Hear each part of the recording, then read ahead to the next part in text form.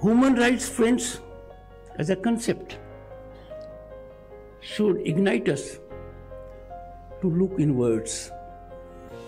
There are occasions in your life, day in and day out, when you can serve human rights by hand-holding people, the aged, the challenged, the needy, and also you can do it by counseling. People need counseling. Every country in the world should measure human rights on a yardstick of well-being of their country's body politic, overall economy. In last decade, India's economic growth, which is exponential, incremental, now unstoppable, is not pyramidal, it is plateau.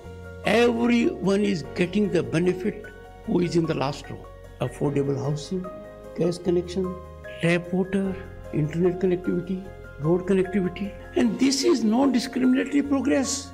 Never in this country a developmental project has been dictated by circumstances that are not sublime, serving the ultimate cause of human rights.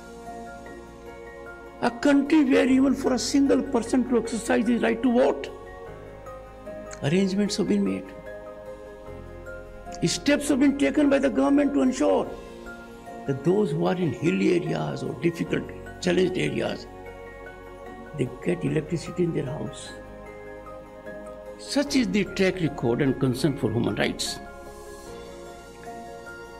Friends, look around the world, look around the globe. You will find Bharat way ahead of other nations when it comes to preservation of human rights, particularly minorities, marginalized and vulnerable sections of society.